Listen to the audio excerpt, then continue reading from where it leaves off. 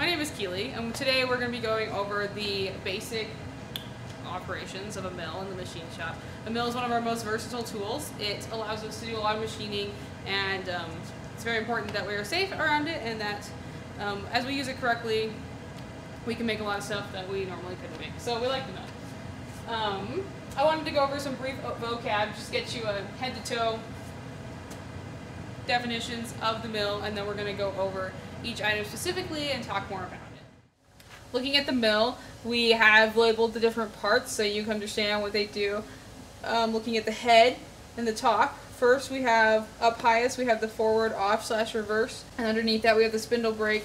There's also the drawbar control toggle, quill, auto feed controls, quill, micrometer depth stop, spindle with drill chuck, and on the other side there's a variable speed wheel handle, high-low gear switch, digital readout or DRO, quill feed handle, quill lock, and the collet, chuck, and tool rack. As for the knee and table of the Bridgeport mill, there is the vise, X-axis handle, which controls the table lock, which locks the X-axis, and then there is the Z-axis handle, or the knee, and the Y-axis handle, or the saddle and the saddle lock, which locks the Y-axis. So, to start, you want to grab your piece. I am milling this beautiful little piece of aluminum.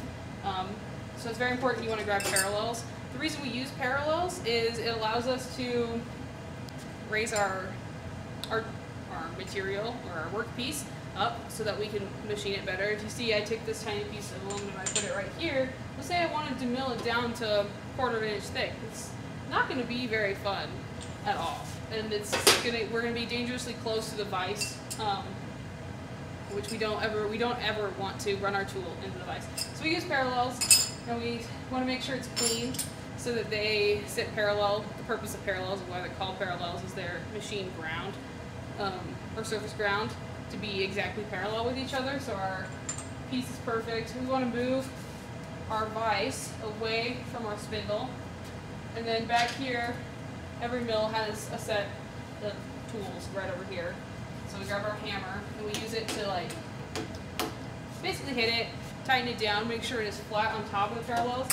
When you're done with this, you shouldn't be able to move the parallels up and down, but only, and side to side maybe a little. But the important part is not up and down. And we'll tighten it all the way with our wrench here, which I am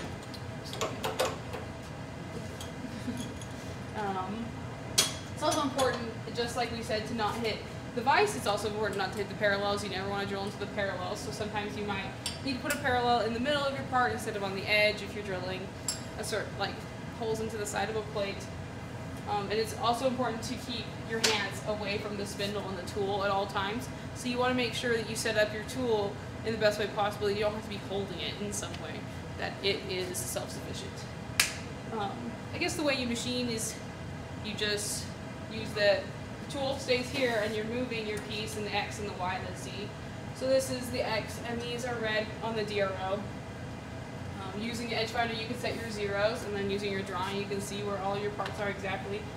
Often we like to use the locks, so these are the table locks, and you want to tighten them. There's 2 for each, the X and the Y, and the Z, but we don't use the Z locks because the Z is so heavy.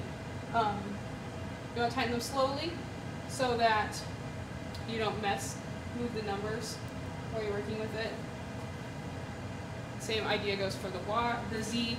You can tell which way these turn by using the right hand rule. So if I want it to turn towards me, then I go up. If I want it to turn away from me, I go this way.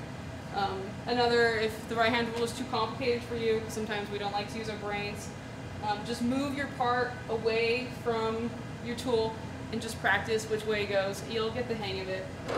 This is the Z. We keep the handle on backwards so that we don't hit ourselves in the knee. And this one just moves up and down. You can tell when you're going up and down on this one. Up is clockwise and down is counterclockwise.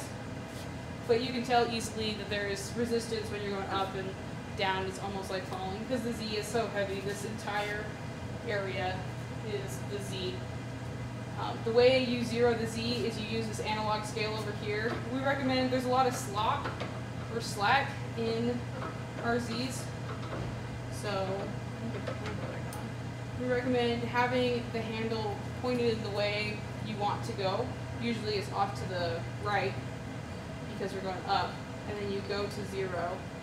That way you reduce the slack, and if you notice on this machine you would be 1 thou off if you had not done that. So you just take it off, and if I went 50 thou deep with my Z, I would be cutting 50 thou here because each tick mark is a thou. Now, the other way we can machine, besides X, Y, and Z, is we can use our quill. So this is the quill lock. It should be locked at all times unless you're using the quill. So you just want to lift it up, and it allows you to bring this down and drill into your part. What is nice about this is we have our quill stop, which has a scale on it, so you can move it by every couple thou. Or what we often do is we just press this button, and it lets us move it all the way up. This is especially helpful when we're doing something like a counter bore, where we want all of them to be to the same depth.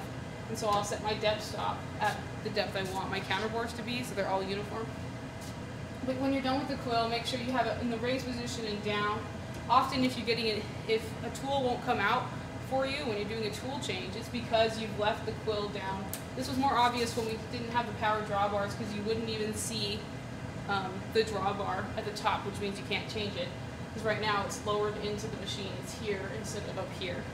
So it has to be up at the top and locked. Some people will put the stop right at the top to make sure that they don't, that the quill does not move on them. Because you don't want to be machining and then the quill just start dropping and all of a sudden you've taken off 50 more thou than you meant to.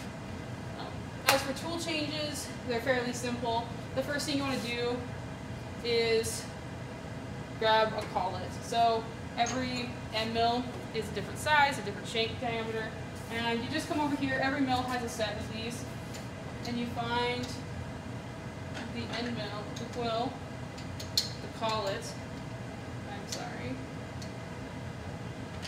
that fits your particular end mill. They're fairly easy to tell. You'll know if you get it wrong, and then you'll know if you get it right. They fit perfectly with each other. So I have a 1/2 inch shank, so I have a 1/2 inch collet, and the way you do this is you sit here and spin it until you find the keyway. The keyway is emphasized here. Once I have it, you push it. So once I have it, I hold it up with my fingers, and then I press in, and now the machine is holding on to it. Same way goes for getting it out. You press in and out. You got to be careful because these two things aren't connected, right? So sometimes this will drop and stab you if you're not. You need to make sure you're holding on to both of them. I like just holding like this, but same goes for the Jacob's chuck. It's the only collet that we would consider different, just because I don't need to put my drill bit in it when I'm putting it in the machine. But since drilling is quite a height, we need to lower the Z before we put it in.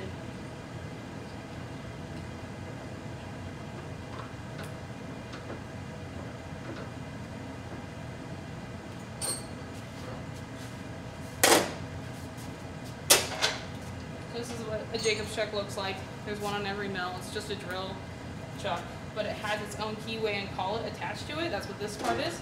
And so I'll come over here and I'll stick it in. I'm still holding it by the bottom the same way I do the other one. And now it's sucked up in there. I didn't lower this far enough.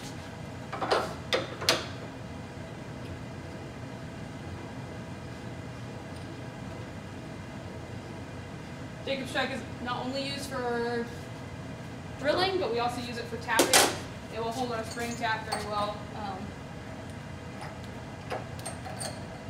But now that it's in there, I can just tighten this in that. I want to make sure it's straight. And then you grab your chuck key and you tighten it. The other way you can do this is and then just take it out, you can take this out. This is nice when you're drilling lots of holes of different sizes, just because you don't have to do a tool change every time, which adds a lot of time to your machining process and just allows you to take a drill in and out. You should not use the Jacob's chuck for an end mill. Even though it might seem easier, it's not made for that, or the end mills are made for that. As for speeds and feeds, it's always very important that you go with the speed and feed optimal for your type of material and your machining purpose. So first thing you want to do is you want to look at what gear the mill is in. Over here you have a high, a neutral, and a low gear. Right now I'm in high, and I can tell that by taking my finger, and I can't pull it. And I'm not pulling hard, I'm just wanting to see if I can move it with one finger. If I can do that, if I can move it, it's in neutral, it's not quite in high. Another way you can check is you see if you can spin this. Sometimes it's hard to spin it in high gears. But since it is in high gear, I turn it on to high. Now my machine is running, and I can change the speed. You should never change the speed when the machine is off. It will ruin the belts inside of it. So I'm going to set my machine to 600. That is an optimal speed for most machining purposes, especially for this piece of aluminum here. As I mill it, that's the speed I want to go with. If you turn it on to low while you're in high gear, nothing really happens except it spins backwards, which will cut backwards, but our tools aren't made to cut backwards. And so you just need to remember high for high, low for low. To switch it into low gear, I sit here, I press it into neutral, and then I press it again into low. It should click into place. I shouldn't be able to move it with my hands, but I should feel that I could if I was stronger. Turn on to low. You can hear the difference in that speed as the other one, because now that one's running at about 75. To put it back, and this is where most people mess up, is right once I hit it, it goes almost to high, but it's not quite there. And so I just turn this, and it goes into high gear. You'll be able to tell if you're not in gear as the machine starts screeching at you as you can hear the gears grinding. So if that happens, turn it off immediately and double check your gears. This is the brake, so I can turn something on, and I can stop it faster with the brake. A couple of them are worn out on the machines, but they all work and they're all very useful, so don't ever be afraid of using the brake. As for cleanup for the machine, over here at the callouts, there's a little paintbrush. We expect you to wipe up all your chips off of this and off the table and the saddle onto the floor. Go grab a broom and a dustpan and sweep it all up into a garbage can and leave the machine looking nice and clean and ready for the next person to use it. Thank you for your time, and I hope you enjoyed this video.